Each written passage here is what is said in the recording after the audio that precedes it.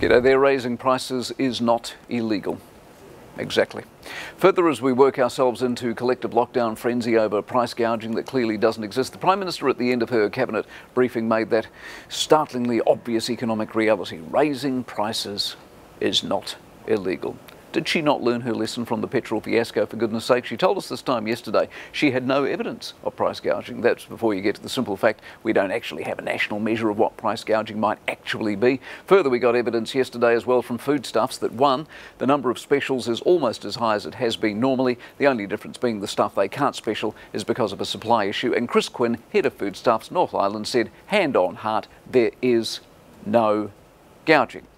So we don't actually have a problem. Well, some people will. I mean, you watch the main issue will be the variability of fruit and vegetable prices from people that don't understand seasonal variability and importation issues. Surely the avocado scandal of recent years gave us all the insight we need there. However, doing what this government does well, they set up a complaint service for feedback. You can now go to ... dob in a can of beans or whatever the site is and have your grievances. Well, actually, can you? What will happen to your grievance? I suspect nothing, actually. I suspect they'll ignore it. It's the same as the ... dob in a jogger site they opened over the weekend. Thousands of sticky beak protests crashed the site on day one as people with a world of boredom on their hands and a lot of venom in their hearts clearly let rip on some poor unsuspecting dog walker.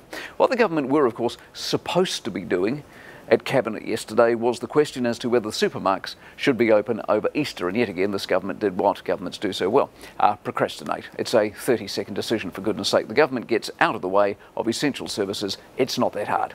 If supermarkets want to close, that's their call. If they want to serve the community, the government won't stop them. How hard is that, for goodness sake? It's a couple of phone calls at best. We have a handful of supermarket brands. Dairies can stay open. Same with pharmacies. With so much actually locked down and comparatively so few players to deal with, making decisions should actually get easier, not harder. But here's your frustration. Seems to me we are still too obsessed with the minutiae. This country is in a health come economic crisis. We need big picture thinking with big picture ideas and big picture answers. How to come out of this the other side? Who's in work? What businesses survive? Who prospers? Who doesn't? How big the debt hole is? How big welfare becomes? You know, the serious stuff. But no, let's obsess about websites and playing spooks on neighbours. That's a mile more productive, isn't it?